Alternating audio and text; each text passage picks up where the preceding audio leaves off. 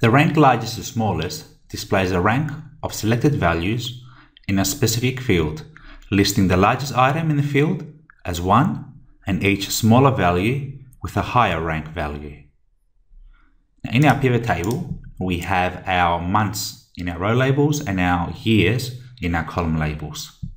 And what we're going to get is a ranking value in each of the years, and where 1 will be the highest sales and 12 being the lowest sales because we have 12 months. So to do this, let's go into our pivot table field list. We'll grab our sales and drop it into our values area.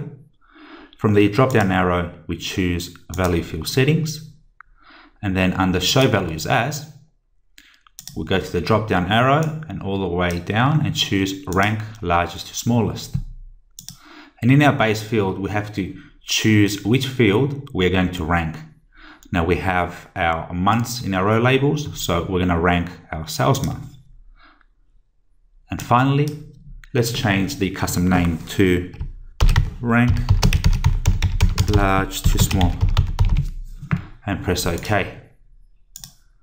Okay, so we have in 2012, number 1 being July with $1.05 million, and the lowest being January at $771,000. So you can quickly see which items are ranked highest and which items are ranked lowest. Now in 2013, we can see that December had the highest sales and November had the lowest sales. And in 2014, we can see that January had the largest sales and August had the lowest sales.